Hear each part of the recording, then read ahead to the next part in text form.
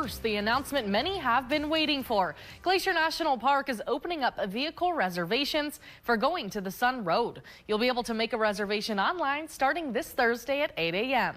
Reservations will be required to drive going to the Sun Road between May 24th and September 8th between the hours of 6 a.m. and 3 p.m.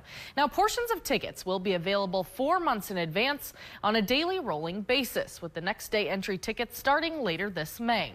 They will cost $2, but don't forget, you also need to buy an entrance pass separate from your vehicle reservation to get into the park.